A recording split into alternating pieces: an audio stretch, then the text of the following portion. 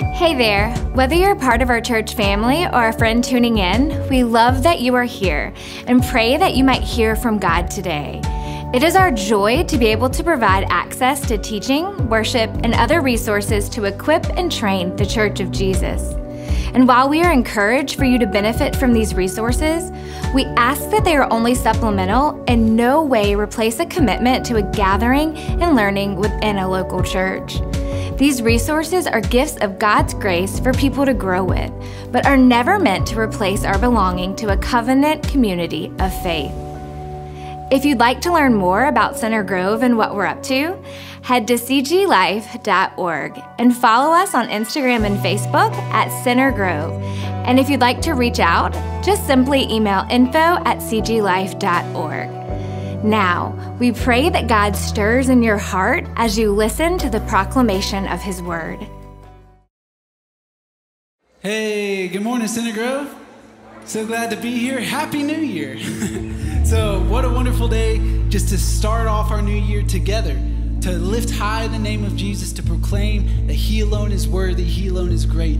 If this is your first time joining us, what a great time to visit. We're so glad that you're here. And if you're joining us online, or if you're part of our CG family worshiping with us online, welcome. We're glad that you're able to join us that way as well.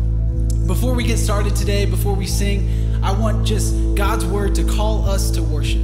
In Psalm 95, the psalmist, he reminds us, he shows us what we are to do when we enter this place. And it's not circumstantial, but it's who we are as believers. It's the foundation of, because of Christ, we can do this. The psalmist says, "Oh, come, let us sing to the Lord. Let us make a joyful noise to the rock of our salvation. Let us come into His presence with thanksgiving. Let us make a joyful noise to Him with songs of praise." Man, that's true of our God, and I invite you to stand. Let's do that together.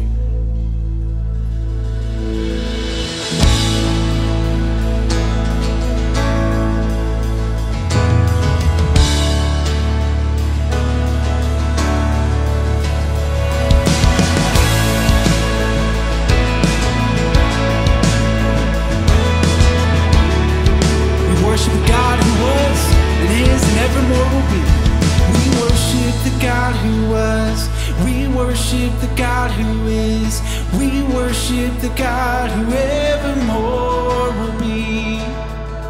He opened the prison doors. He parted the raging seas. My God, He holds the victory. Yeah. There's joy in the house of the Lord. There's joy in the house of the Lord today. And we won't be quiet. Shout out your praise. There's joy in the house of the Lord.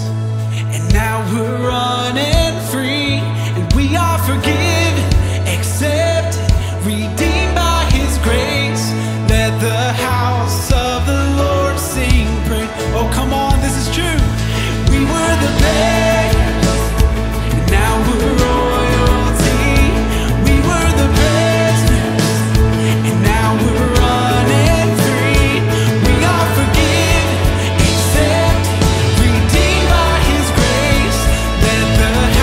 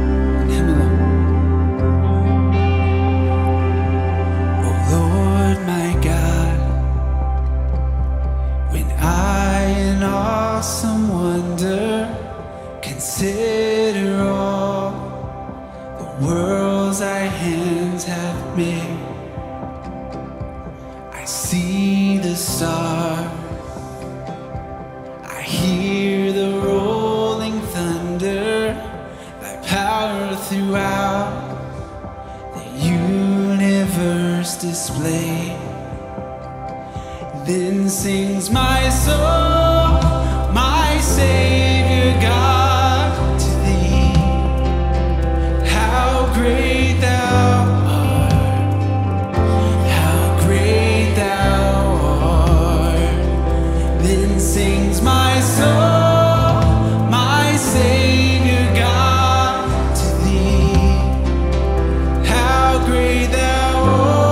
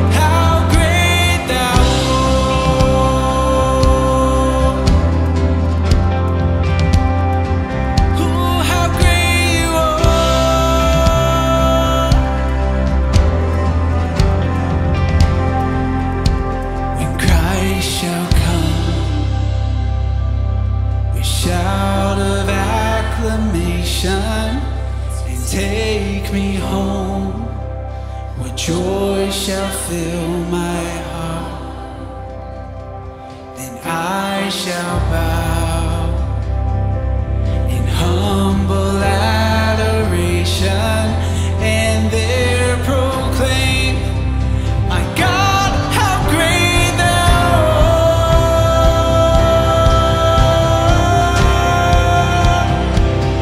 Then sings my soul, my Savior God, to thee. How great thou art, how great thou art. Then sings my soul, my Savior God, to thee. How great thou art, how great thou art. Then sings my soul, my Savior God, to thee. How great thou art, how great thou art. Then sings my soul, my Savior God, to thee. How great thou art, how great thou art, how great thou art, how great thou art.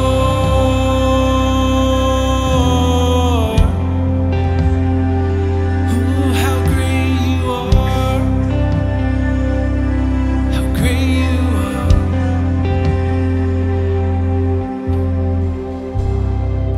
King Jesus, you alone are great. You alone have splendor that outshines the sun. You alone are more majestic than our eyes could even imagine or fathom or capture.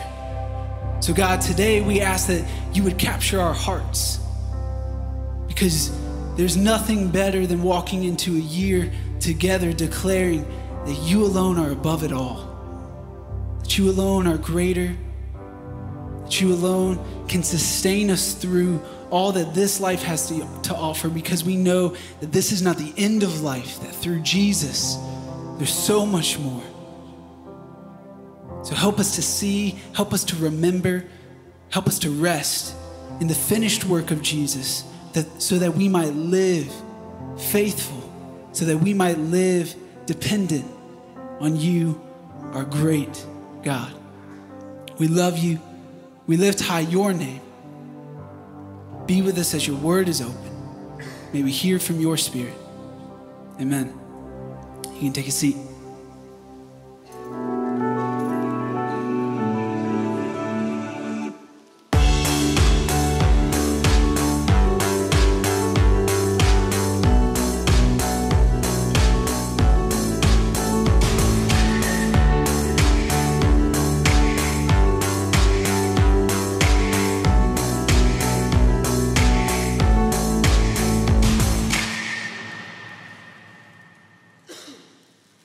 Well, Happy New Year. Good morning. I see the glow of a new year on all of your faces today, and it really encourages me. So thanks for bringing your glow with you. My name is Seth Brown. I'm one of the pastors here at Center Grove. I've said this the last couple times, but I think I'll probably say it a couple more times after this. I'm still the new guy around here, so you still have to show me grace and give me the benefit of the doubt, especially if I say something crazy today after Christmas and New Year, when you're all, when you, for some reason after a rest, you kind of need another rest sometimes, it seems like. But nevertheless, I'm excited to be here with you today. Take your Bibles and turn with me to Psalm 127. Psalm 127. So just go to the middle of your Bible, take a left until you get to Psalm 127. And before we dive in too deeply, let me just say we're in January now, January 2022. And there's actually quite a bit going on here at Center Grove in the month of January. So make sure you're checking your emails. Make sure that you're checking the website, because we got a lot of stuff happening. We have volunteer trainings. We have a starting point at the end of the month, and a lot of things in between, things kicking back off. So just make sure that you're ready to run with us. And as I say that, it is a little ironic looking at the text we're going to read today. As I say, we have a lot going on, and get ready to run with us, because in many ways what we're going to look at today is the idea of how do we pace our lives in such a way where God is actually involved in every area of our life and we don't leave him behind. And I think that's a really important thing that we need to look at, not only heading into a new year, but really any time. So before I get too ahead of myself, I'll stop myself there. And by way of introduction, let me just kind of expose myself a little bit more. I've said this before, but I'm a little bit of a history nerd. I don't know extensive knowledge about history. So if you know a bunch of history and you want to take me to lunch and tell me about your specific area of interest, let's nerd out together. I'm here. Even if you're online watching, just let me know. We're going to do this. We can do it. And so I was reading a book earlier in the week. It's not a history book, but it shared this illustration that I thought was really interesting and actually pretty pertinent to us. And so it didn't tell the year, it didn't tell a lot of specifics. It was really just this story that had a purpose. And so I'll leave out some of the stuff that specific that could get us lost in the weeds. But sometime in the 1800s, there's this group of people that was traveling west from St. Louis to Oregon. And they were followers of Jesus. And as they were traveling west, and if you're a millennial, if you're born in the 90s, just think like Oregon Trail. Remember? Does anybody remember Oregon Trail? I didn't make it very far. It was always typhoid or something that'd get me. But anyways, in this story, this group of Christ followers traveling from St. Louis to Oregon. And what they did for most of their travels is each week they would actually practice a 24-hour Sabbath. So before you think we're going to talk about something and be overly legalistic about the Sabbath, that's not really where we're going. Essentially what they would do is they would take a day, they would rest, and they would remember God. I mean, that's pretty much the simplest way to define the Sabbath, is you rest and you remember God. And they would do that for most of their journey. And then what happened was winter was kind of creeping up on them, and they weren't in Oregon yet. They weren't where they were heading to. And so some of the group started to get a little restless, thinking, you know what, we are not going to make it to Oregon before winter. We need to stop Sabbathing, and we need to press on. And there's a disagreement that arose in the group.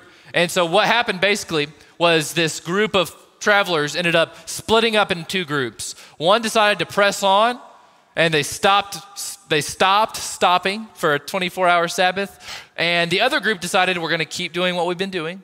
We're going to stop once a week, remember God, and we're going to rest. Here's the question. I want you to answer this. Which group do you think made it to Oregon first? The one that practiced the Sabbath, that stopped. And there's practical reasons, and there's, of course, some spiritual reasons to that. I think, practically speaking, God has designed the earth in such a way that when you basically go along with God's design of the world and you incorporate time in your life to rest and reflect and to keep God at the center of all you do, you actually function at your best. You're more effective. You're more rested. You're more joyful. I think we've all experienced that. When you have time to really stop and reflect and rest, you're simply more joyful. You look and act a lot more like Jesus. So the group that stopped in Sabbath, it wasn't like it's not like God was punishing this one group for not Sabbathing and just decided to bless this other group for Sabbathing. Actually, what happened is God designed us to keep him at the center of all we do. And when we do that, we function at our best. So they ended up making it to Oregon first. And for us in this room, not just heading into a new year, but truthfully, every day, every week of our lives, we need to stop and remember when God is at the center of all that we do, we function at our best. But if you're like me, let's do some confession time here. If you're like me, you probably have a tendency to compartmentalize your life. You have a part of your life for work. You have a part of your life for friends. You have a part of your life for your faith. And sometimes life with God does not pour over into these other areas of your life. And you might act differently in one area than you do another. I remember in college, we were part of a college ministry, which was a really neat experience where you had these 20-something-year-olds who each week we legitimately cared enough about each other to ask, how are you doing spiritually? Are you still struggling with this? Are you still wrestling with this? Are you reading your Bible? Are you praying every day? And the thing that was great about it was the accountability. But the thing that I also realized was there were many of us, including me, who would read our Bible in the morning. And as soon as we started heading to class, it's like our brains would switch off. And it's like the thing that we just read was really not impacting the rest of our day. Not that we were doing anything like crazy on campus. We weren't like street preachers, like condemning people or anything. It was just, you didn't sense the presence of God throughout your day. It was like you had your quiet time and you'd move on and God's presence evaporated pretty soon after. And I've learned that there's actually a better way. There's a way that you can live your life with God in all of life. So that's really the big idea. We're going to read our psalm, but let me give you the big idea first. Today, what we're going to do is really what I want to argue. I want to argue that you were created to experience true meaning and rest in your life by living life with God in all of life. Life with God in all of life. That is what you were created for. That is so much easier to understand than it is to apply, let me just add. And I'm saying that as a pastor. So let's read our psalm, Psalm 127. And we'll take a deeper look at what this means really to live life with God in all of life. Psalm 127:1, it says this: "Unless the Lord builds the house, those who build it labor in vain. Unless the Lord watches over the city, the watchman stays awake in vain. It is in vain that you rise up early and go late to rest, eating the bread of anxious toil, for he gives to his beloved sleep. Behold, children are a heritage from the Lord, the fruit of the womb a reward. Like arrows in the hand of a warrior are the children of one's youth. Blessed is the man who fills his quiver with them. He shall not be put to shame when he speaks with his enemies in the gate." Man, there's a lot here that we're not going to be able to cover, but what I will say is this is a psalm that for about 4 years has been kind of a go-to for me personally. I kind of have a high-strung personality. I can fall into just kind of anxious toiling pretty easily. And some of you in here, if you're type A, you probably have that same disposition. And so Psalm 127 has been a reminder for me over the years that unless God is involved in what I'm doing ultimately is vain. Sometimes we might be doing things that we think include God, but they really are more about ourselves. And I know that's been true of me, and I'm confident it's probably true of some people in this room. But as I think it's appropriate to even read this psalm because the context of this psalm is actually kind of interesting. You know, psalms were not written just for coffee mugs and Hobby Lobby signs. Psalms had a much deeper purpose than that in their original context. And for a lot of psalms, we don't really know the specific reason why they were written. Sometimes it was just a personal psalm that shows this one person at this one time dealing with this one issue. But this psalm is actually one of two psalms written by Solomon, and it's called a psalm of ascents. And basically what that means is that the Jewish people would take these pilgrimages to Jerusalem to celebrate these certain feasts and holidays, and they would read these psalms on their way up to Jerusalem.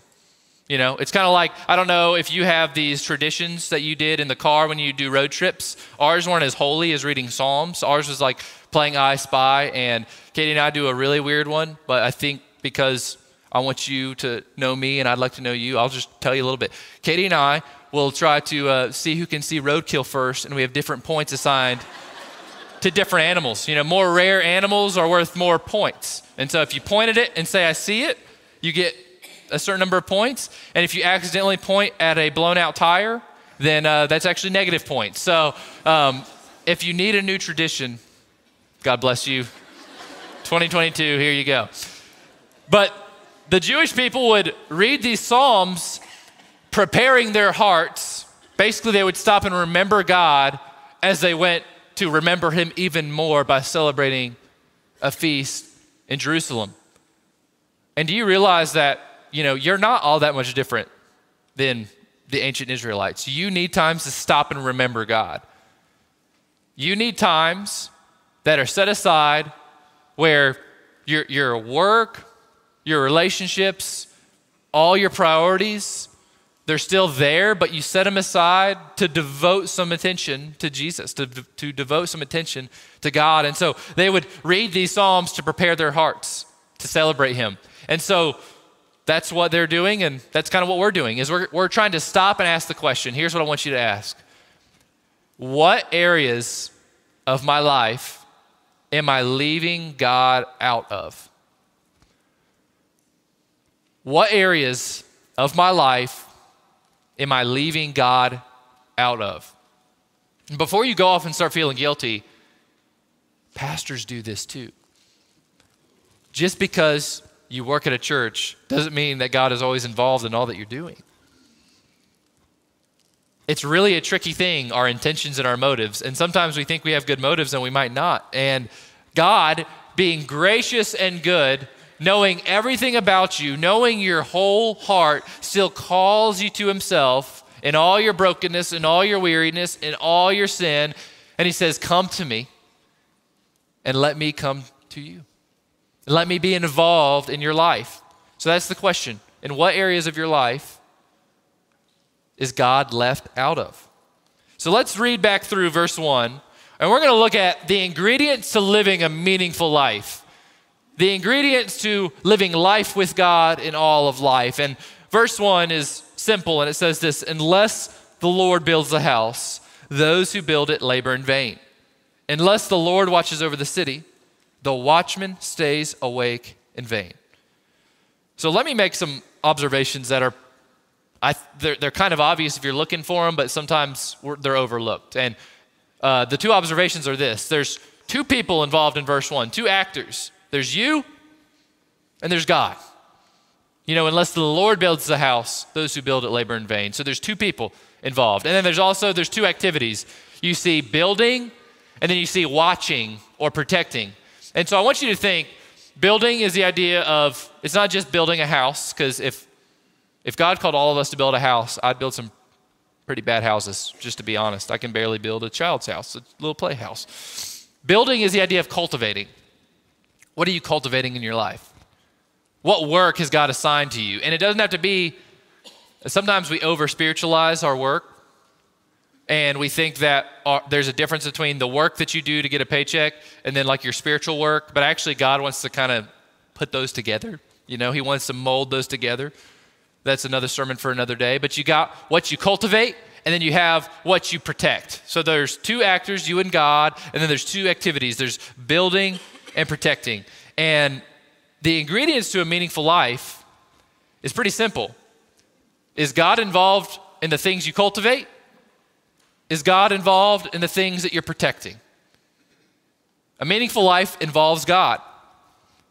But here's something that strikes me as I think about this is if you look at the life of somebody who has God involved in their life compared to the life of somebody who does not, sometimes their lives look really, really similar. And the reason I point that out is because don't just assume God is involved in what you're doing. You need to really take some time to reflect on it. Is he involved in everything I'm doing? Is God involved in all of life? That's the key difference between a life that has meaning and a life that ultimately is vain, as Solomon writes here. And you know, this really, what this does is it brings us back to an example that's the most important example in the entire Bible. That's Genesis 1-3. A lot of you are about to start or just did start a Bible reading plan. Who did start a new Bible reading plan? You started in Genesis 1 like today or yesterday. Wow. Well, if you go to centergrovechurch.com, then we'll have some reading plans for you available. I'm just kidding. But there's going to be many people. Maybe you're just slow to start. Because it's January 2nd now. You don't want to get too far behind. When you start your Bible reading plans, oftentimes you're starting, Genesis 1, and you read probably the most important 3 chapters in the whole Bible. Because the first 3 chapters of the Bible, they hold the key to interpreting the entire Bible well. It has every single important theme that you see throughout the rest of the scriptures can be found in Genesis 1-3. It's really, really important. And if you think about the story of Adam and Eve and the temptation they faced to take from the tree, God said, I have given you everything you need. I've made everything that's good. There's only one thing. Just trust me for wisdom and don't go and take from the tree and try to get wisdom yourself and define it in your own way. Just trust me for wisdom. Trust me to tell you what's good and what's bad, and don't try to define it for yourself. That's really the essence of taking from the tree of the knowledge of good and evil. But the serpent comes and tempts Eve, and basically what he says is, hey, Eve, guess what? You could be God. He just doesn't want you to be God, and you don't really need God. And you must realize that the temptations you face are no different than the belief of those 2 lies. Every single day, you are called and beckoned to say, I can be God and I do not need God. Some of us don't feel like we're tempted in that way, but every time we put our own needs above somebody else's, we're saying, I'm God. What I need matters more. Every time we act in a way where we're simply self-sufficient and we feel like what we're doing does not require the love and the life of Jesus, and what we're saying is we don't need God. Every temptation you face comes down to believing those 2 things. I could be God and I don't need God. It's the epitome of every spiritual problem we've all ever had. And so as we think about this new year, just realize that's our temptation. I think about my kids, toddler age. There is a sense where God gives humanity healthy autonomy. You should be able to make decisions, to cultivate. God doesn't just say, be a robot and just do everything I say and that's it. He actually says, I've given you this creative autonomy to build and cultivate. I just want to do it with you. And I want you to look to me as the author of wisdom. That's really what God is saying. So like my toddlers, they want a healthy amount of autonomy, But they also want a very unhealthy amount of autonomy. You know, when they want to drive my car, then that's when I say, you know what, maybe it's better if I drive the car. And my girls, what they do is, I actually like it when they start growing in autonomy. You know, now they do this thing, trial and error, where they want to get their own glass of water. So they get their cup of water. The fridge has the little water thing on it. Their head is right here and the water thing is right there. And they just basically blindly stick their water cup up there and fill it up. Takes a lot for a type A person that doesn't like a big mess. God has been working on me with water spots all over the floor all the time.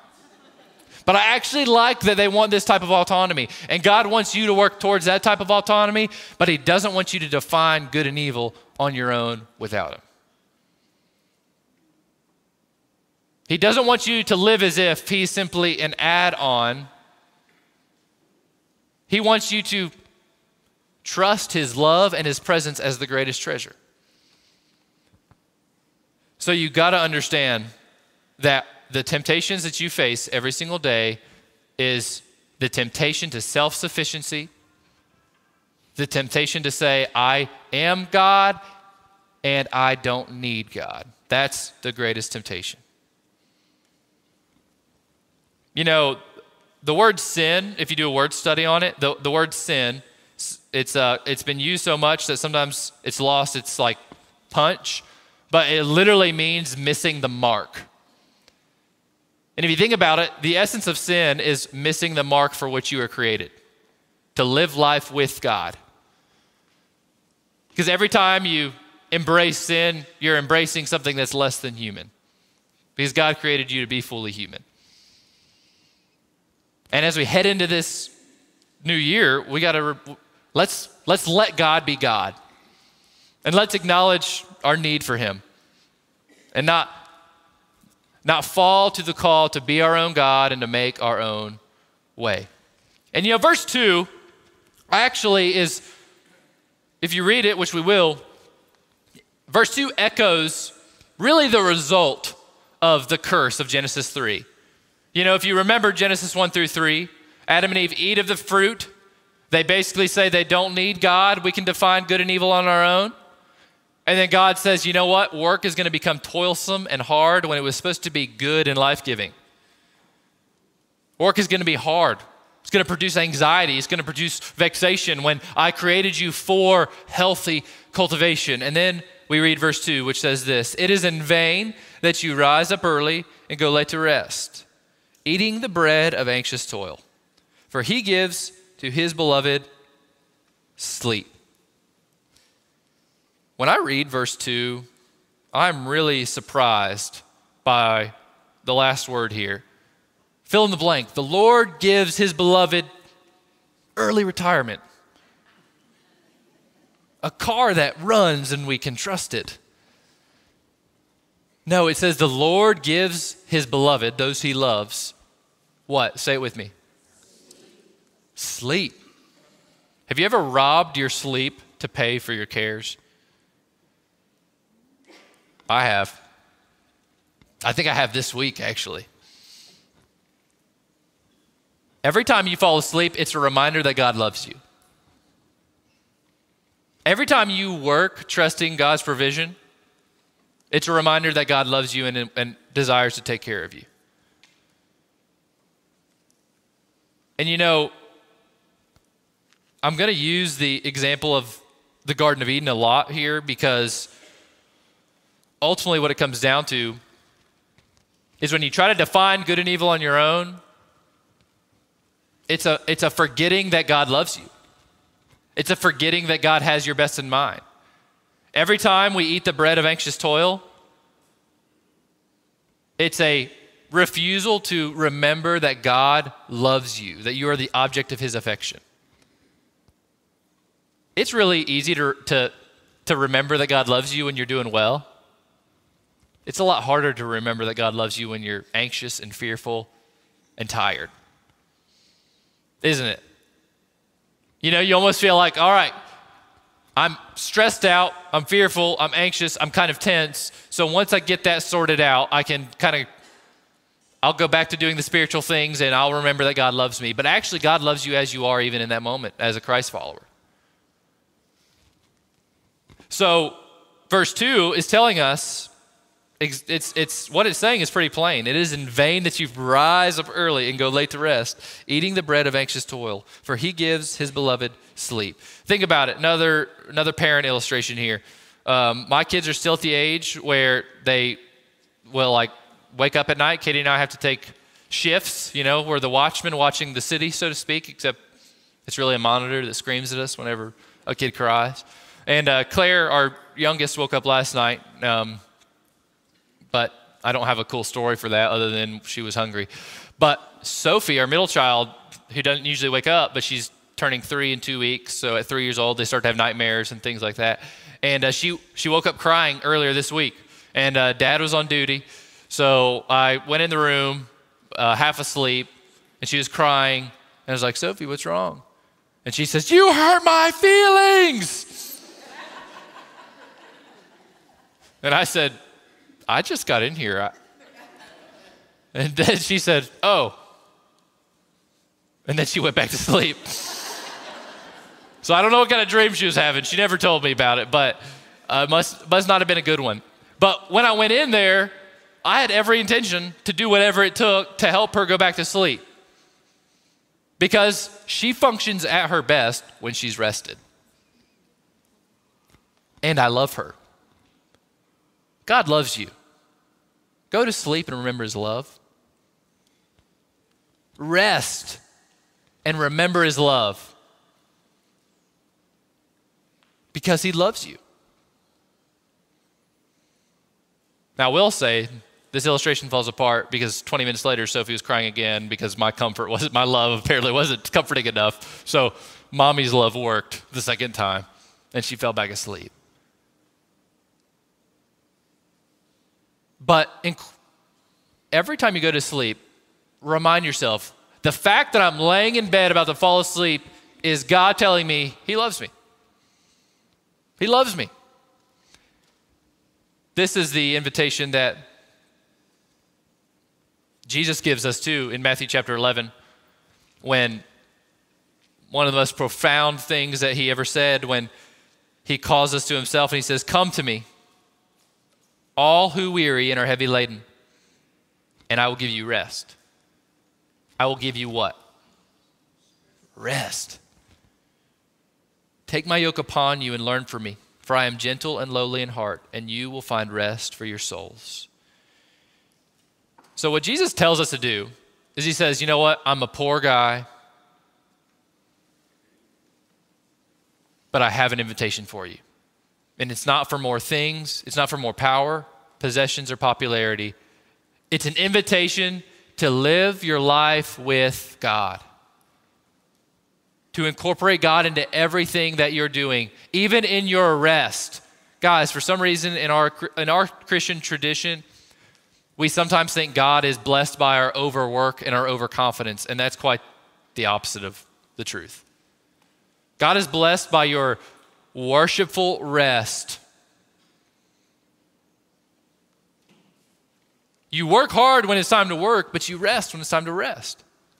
And that's ultimately the path that God calls us to live life with God in all of life, to invite him in to all that you're doing. And the way that you invite him in to your life, well, we'll get to that in a second. I don't want to spoil it.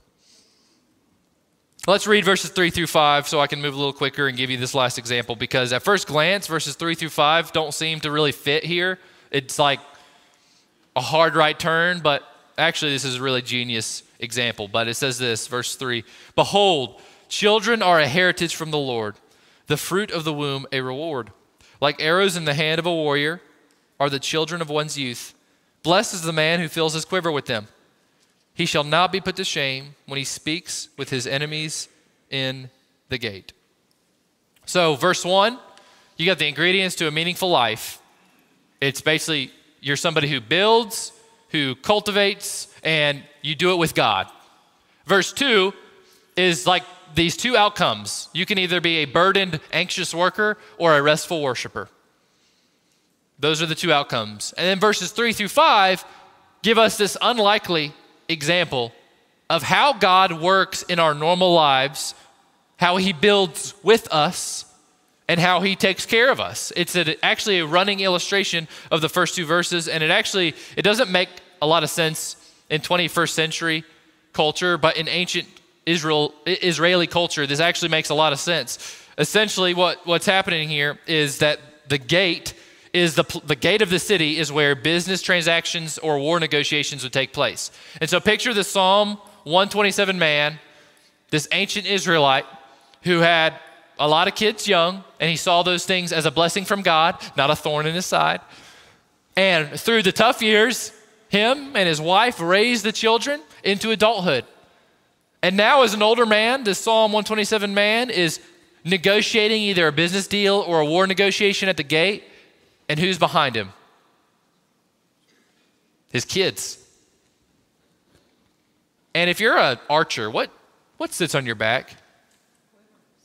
A quiver with arrows in it.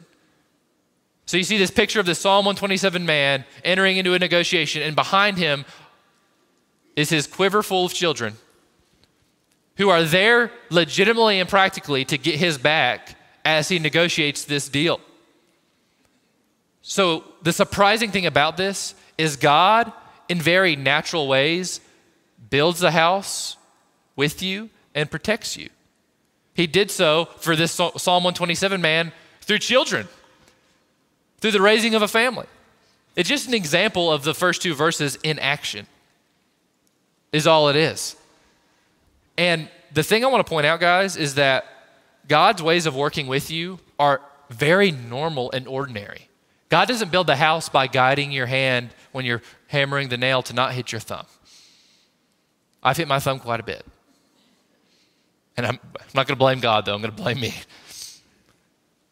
What we see here is God works with you in the ordinary things of life. So what does it mean? I've talked really vague about living life with God. I'd probably be frustrated if I was you right now. What does that mean? Does that mean just do more quiet times? Not quite. This is how I would define doing life with God. And hopefully this is freeing and empowering for you. Doing life with God is doing ordinary things with God in mind. It's doing your ordinary life with God in mind. It's studying for that test with God in mind. It's working at your job with God in mind. It's coming to church with God in mind. Like that even needs to be said, but it does. It's talking to your spouse with God in mind. It's parenting with God in mind. And there's specifically three things that I've already said that you need to have in your mind as you live your ordinary life, which we say here is your ordinary life becomes extraordinary when you live life with Jesus. Guys, we're not all called to just be celebrities. We're not all called to have as much power, possessions, and popularity as we can muster. We're called to live our normal, ordinary lives with God in mind and to remember these three things. I need God. I'm not God. I'm loved by God. I need God. I'm not God. I'm loved by God. I need God. I'm not God. I'm loved by God. Imagine how your life would change if you did your ordinary things with those three things in mind. It would change the way you speak to people. It would change the way you view people. It would change, honestly, probably your whole mood at times. When you see so I'm not telling anybody, quit your job and go work at a church or go be a missionary. Sometimes people are called to do that. But sometimes, and oftentimes, this is the case more often than not, God is calling you to work your boring, ordinary job for his glory, remembering him while you do it. You don't have to do something grand in the eyes of the world. What's grand in the eyes of God is changing a diaper with joy. I can be the best of grumblers when I'm changing a diaper. But doing that with joy, not thinking I'm above it, is finding meaning in life. Being filled with gratefulness and thankfulness when you're simply doing a project around the house because God has given you the skills and the ability to build that deck, to fix that window. Man, that is what gives meaning to our lives, is when we do ordinary things with God in mind. It is life with God in all of life. So you don't have to sell your house. You don't have to quit your job. You don't have to go AWOL. All you have to do is remember God. You know why? Because Jesus doesn't necessarily call everybody to do the same things. What he does call everybody to do is what? Come to me. Come to me, all who weary and are heavy laden, and I will give you rest. And how about you exchange this bread of toil and this bread of burden for the bread of life? Because the bread of life is the one who gives meaning to the ordinary things that he's called you to do. Think about something as ordinary as parenting, how widespread it is to be a parent. It is so ordinary, yet it is so challenging. Hardest thing I've ever done by far. And my kids are only 4 years old, the oldest. And I know it probably gets harder. That's encouraging. Fills my heart with joy. There comes a point where you can't force your kids to do anything, and that's when you have to say, unless the Lord builds the house. Unless the Lord will build the house, I do it in vain. So don't coerce things to happen into your life, but remember God, and remember him by reminding yourself, I'm not God. I need God. I'm loved by God. I'm not God. I need God. I'm loved by God. So here's the question that I want us to ask in closing. We think about the two activities we have, to build and to protect. I want to simply ask, this is for me too. Are you cultivating something with God in your life, or are you just surviving? Are you cultivating something with God in your life, or are you just surviving? Are you cultivating your relationships? Are you cultivating that schoolwork that God has called you to? Are you cultivating that job with him? Or are you just making it through the day? You can take your ordinary life that you live right now and infuse it with meaning and with rest when you live life with God. The yoke that Jesus calls us to is basically a non-yoke. A yoke was this bar that oxen would wear around their necks as they would pull a cart across the field. And Jesus says that his yoke is easy and his burden is light. Because the yoke that Jesus carries was to be with God the Father, to remember his presence, remember his plan, and to live life with him. I mean, how ordinary was Jesus when you really think about it? Of course, he was God's son. Let me not just gloss over that. He was a poor carpenter in an unknown town who lived 30 years in obscurity, only to live 3 years in prominence to be betrayed and killed. And he did that so that he could call you 2,000 years later, come to me and carry the yoke that I carried, being okay with suffering, being okay with remembering God's presence and remembering his love, regardless of your circumstances. Why don't you bow your heads with me? I want you to think about that question. What am I cultivating life with God, or am I just surviving?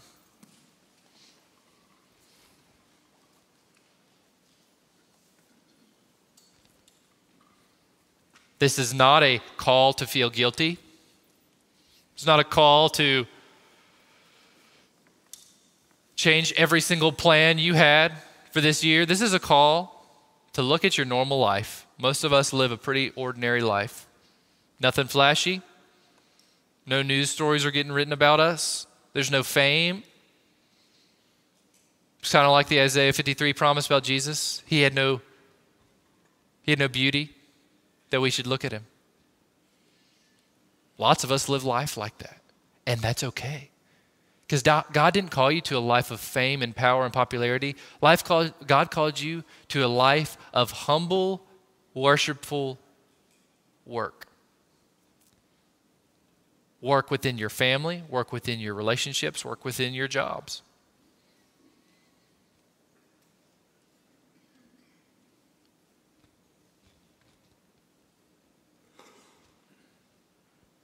I'm going to pray with you. And you can continue to reflect for a moment on what you're cultivating or if you're surviving. And then you can stand and sing with us as we close. Father, I pray today that we don't see your burden as one more thing to just pile on top of the resolutions that we already made. I pray we don't just feel guilty by the ways that we've forgotten you, but I pray that we would accept your words as they are when you call us to come to you if we're heavy laden or burdened or anxious or toiling, and to lay those burdens down at your feet and to pick yours up, knowing that your burden is simply to live life with Jesus, to live life with God, to embrace your love, and to walk with you in faith. Let us be people who cultivate and not just survive. We pray these things in the name of Jesus. Amen. Thanks again for listening. If you'd like to dig deeper into this message, you can access a discussion guide right where you found this message, either on the website or the Center Grove app. Also, head to cglife.org to learn more about Center Grove, what we're up to, and access even more resources. Thanks again for opening God's Word with us today. We hope that you've been encouraged and challenged to walk deeper in relationship with Him.